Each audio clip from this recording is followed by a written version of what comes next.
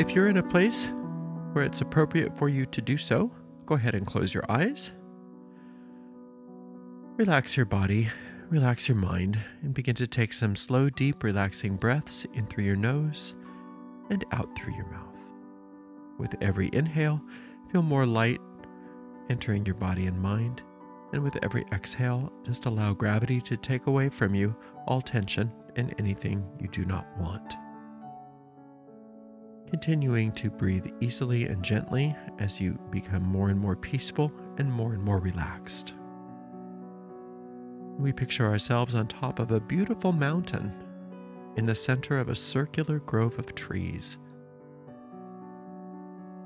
In the center of our circle, a bonfire is blazing forth, and it lights us and the grove up with a sacred golden light.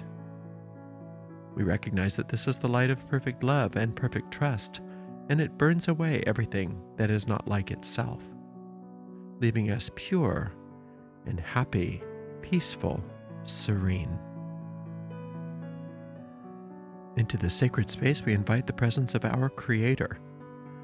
To many of us, our Creator reveals themselves to be a god and goddess, a mother and father. Into this sacred space, we also invite the presence of our teachers and our angels and our guides. We ask that we be guided and led as we walk upon the way, so that we can learn to become happier and more peaceful, more prosperous, more healthy, and more loving people. Thank you very much.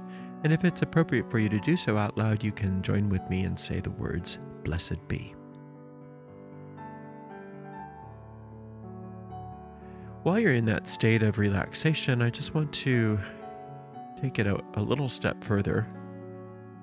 If you are capable of doing this, just keeping your eyes closed, and I want you to notice your breathing without trying to control it in any way. I want you to notice your heartbeat.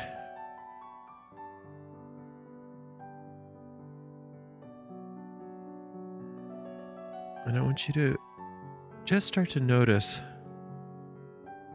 the power behind your heartbeat. That power that's making your heart beat, that's making you breathe.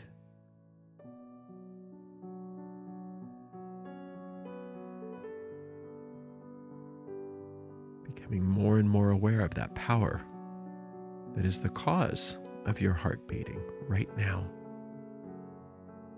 That is the cause of your breathing.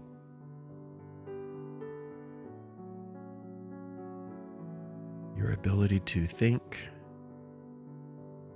comes from the same power.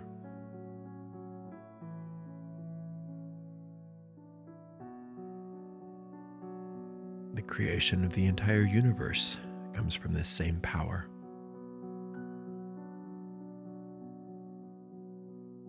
And just gently, you can open your eyes if it feels okay to do that. Even I misspeak sometimes. I'll say, you have the power. You have the power to do this. You have the power to do that. That's not quite true, is it?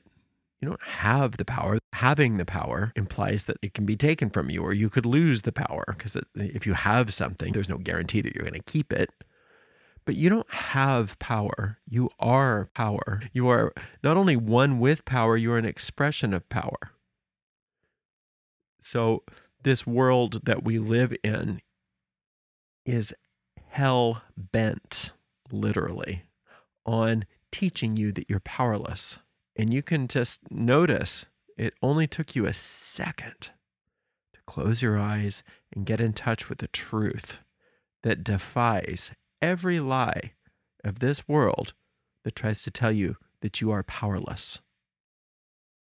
That power that keeps your heart beating is the same power that creates the sun and keeps the planet revolving around the sun. That's you.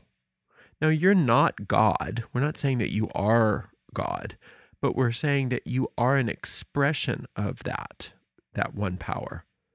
And that one power that creates you is the same power that you are.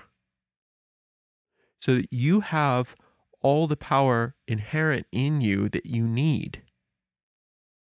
And the world doesn't want you to know that.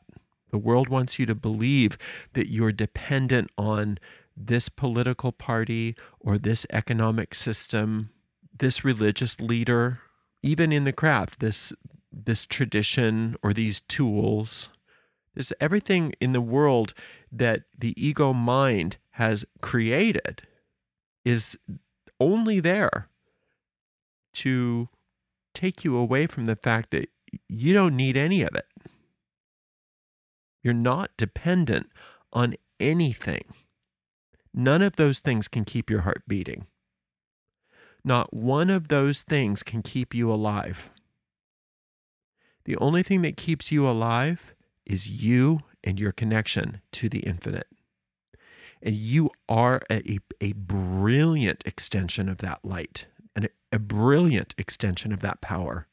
And if we knew that, if we really understood that, none of these problems would make any sense anymore, and we would just drop them. We would have peace on earth in an instant. It would take over everything. The second we realized, I don't need this. I don't need you. I don't need you. I don't need that. None of these things give me any power. If everybody were, for just a glimpse of a moment, just a millisecond, able to get that understanding that their power doesn't come from anything outside of themselves, the whole jig would be up. Nobody would be vulnerable to these lies. The lie would be completely abolished, and we would live in peace. And that's exactly what will happen. And this isn't a prediction. It's the will of the universe. It will happen. Everybody will awaken from this dream. It will happen. But it can happen for you right now. And that's what a witch is, isn't it? Or a wizard, or a magus, or a wise person. Somebody that lives on the hedges, that lives on the edges, that lives outside of the norm, lives outside of the status quo. Isn't that what we've always been doing? It's not so much that we have a particular practice or a particular mythology or a particular tradition or set of practices that are part of a canon, which is what the ego wants to do. The ego wants to take everything and canonize it. So why? Because that takes the power away from us. And we have to look to the canon to get our power. I have to go outside of the source of my heartbeat to get power to help me. How absolutely ludicrous that sounds once we just take a listen to what we're doing. Once we really realize what we're doing. That's really what any of those kinds of magical people have always been and always are and will continue to be, are those people that live outside of status quo. They live outside of the confines of the ego mind. We live magically because we are constantly accessing our power. And when we constantly access our power, we have within us, just like everybody does, the ability to make change in practical ways in our lives, and also make change collectively in everybody's lives. And that's why we tend to always be on the cutting edge. We always tend to be on the cutting edge of what's necessary in order for us to awaken. Now, a lot of times the nightmare has to get much, much worse before it gets better. And that's what all the apocalyptic literature talks about. It's not so much predicting a thing in time, whether you're talking about the book of Revelation, whether you're talking about all those old Greek dramas. Apocalyptic literature talks about the idea that things get worse before they get better. But in all of those Greek tragedies, what happens? At the 11th hour, 11:45 even, a god shows up. And that God shows up and saves everybody. But it's not so much that something external is going to come and save us. It's that we have to sometimes allow the drama to play itself out. We have to allow the drama to play itself out so that we can finally say, I don't want to do this anymore. I don't like this. Let's think of something else, right? And that's the God that comes and saves us at the last minute. That God is not something external to us. It's our own power of decision that we've had enough. And so witches, if that's even whether or not you identify as that, have always been on the cutting edge of that, which is one of the reasons why witches got burned. The ego doesn't like it when you mess with its status quo, right? The ego doesn't like that one bit. But whether you call yourself that or not, it doesn't matter. You have within you, just like everybody else does, the power to make things happen, the power to change, and the power to rise above any apparent problem. And we all do. So what I have noticed for myself is that even though I know that that's true, part of me still enjoys the drama. And it's unfortunate, and it's insane, and it's sick, but part of us does. Everybody knows you get hooked. It's like, oh, watch that video. Ooh, listen to what she said. Can you believe what she said? Right? We like it. We like it. We don't turn it off. We turn it up.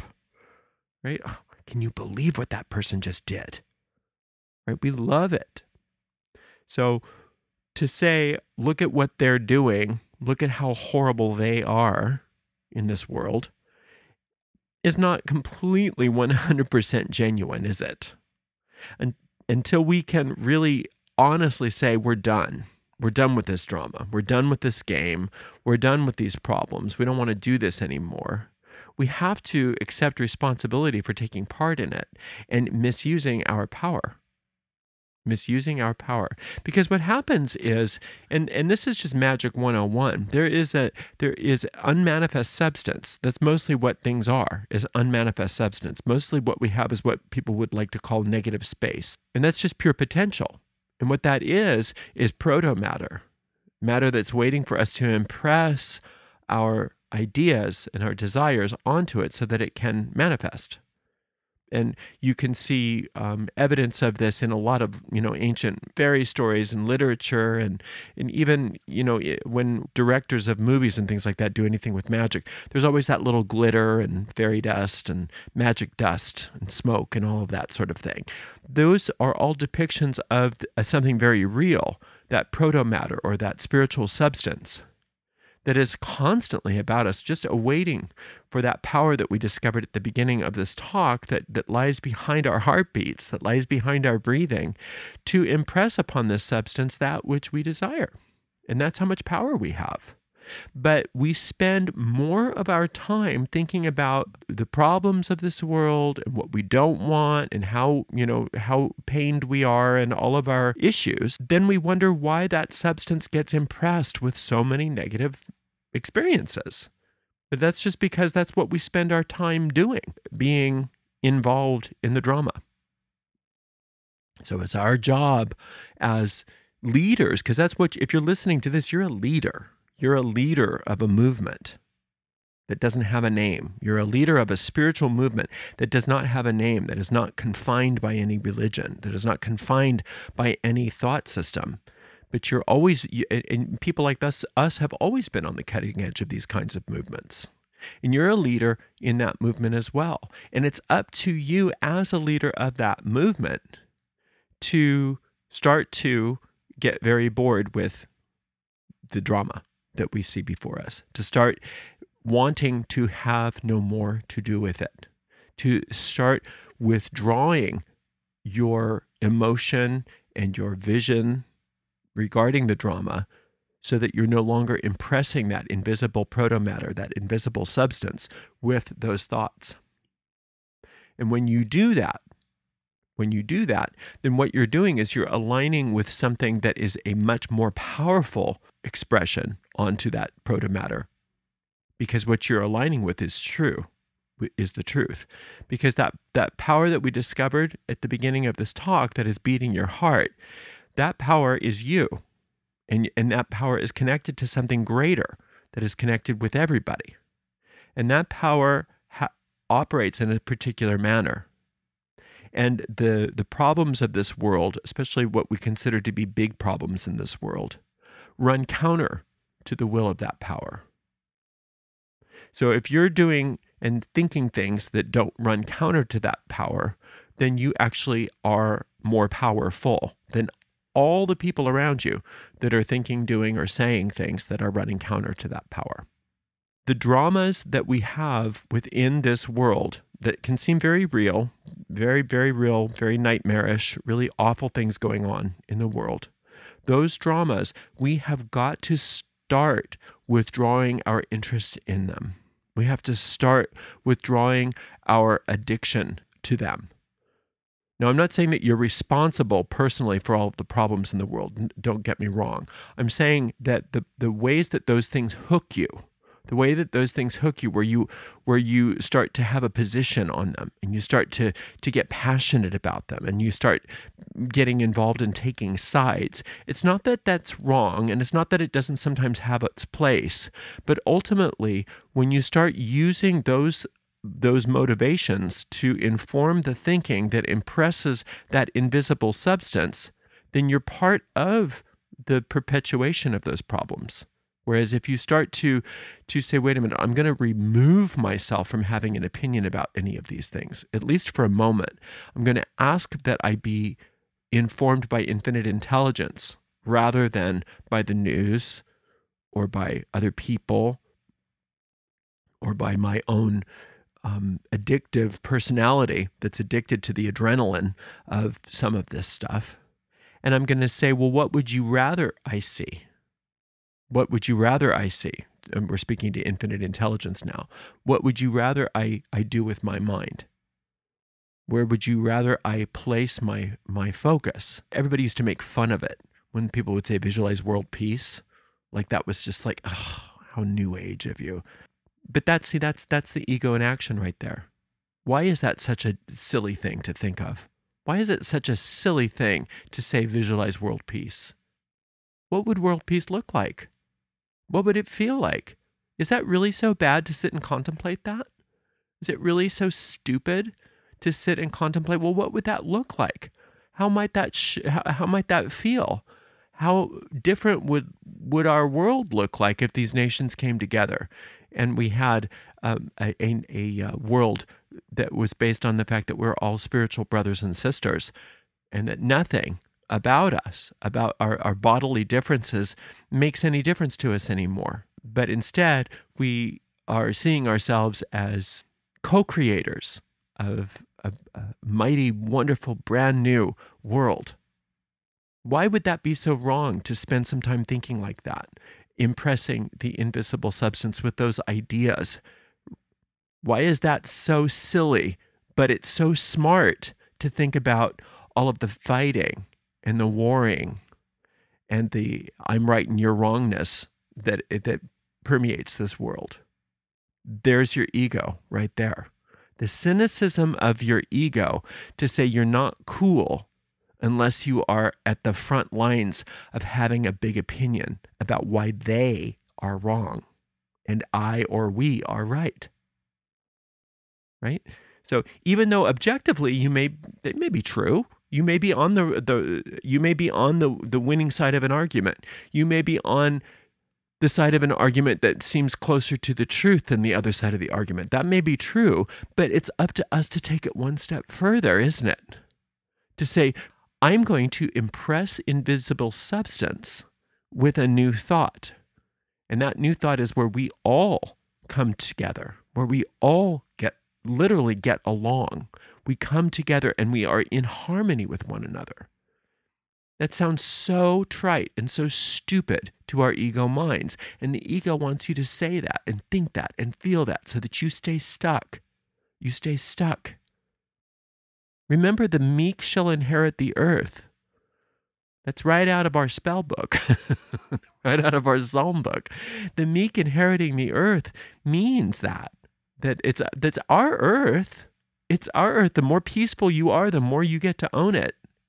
So as you allow yourself to use your mind in a new way, you have to ask yourself, what am I spending my days and nights thinking of? So let's just do that. Let's take a moment right now Get in tune again with that power behind your heartbeat, behind your breathing. It's keeping you alive right here and right now. And it'll still keep you alive even after your heart stops beating. But because that life is eternal. Align with that power right now. You're going to claim that power. And you're going to say, what do I want to see? What do I want the world to look like? What do I want it to look like? You get to have what you want in this moment.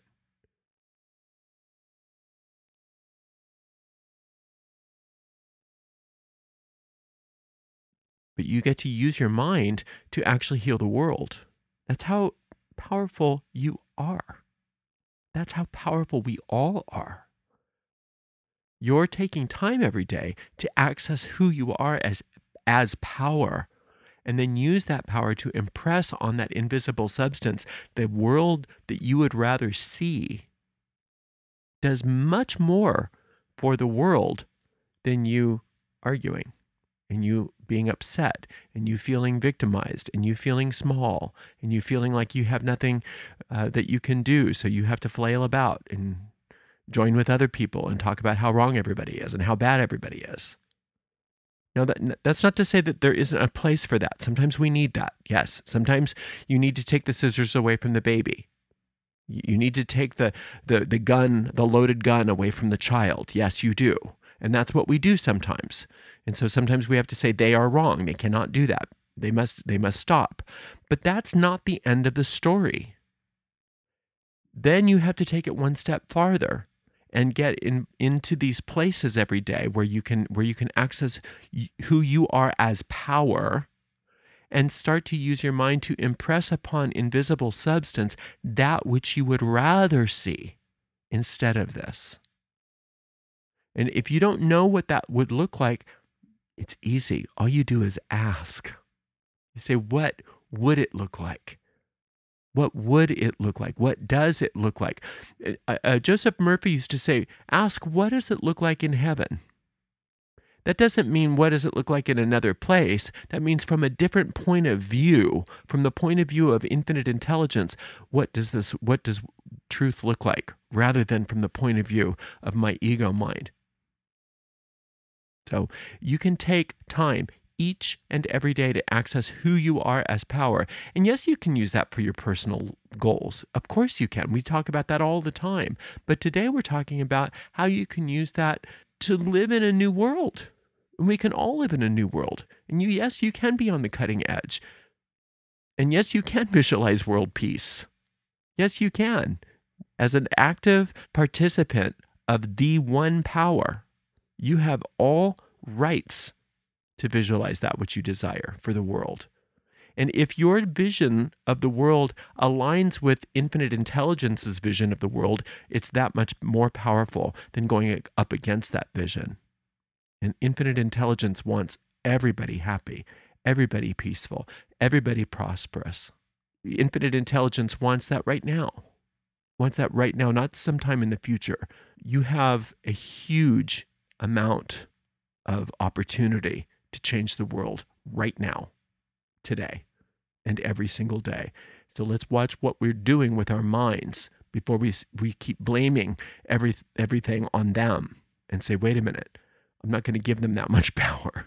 I'm going to take back who I am as power, and I'm going to use my mind accordingly. And it's going to happen. And things are going to change, and it's going to be amazing. And yeah, it may look like it's getting worse before it's better.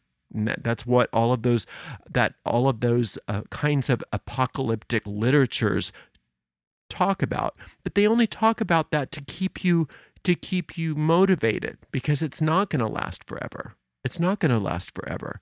And there will be very soon a day when your vision starts to come to life.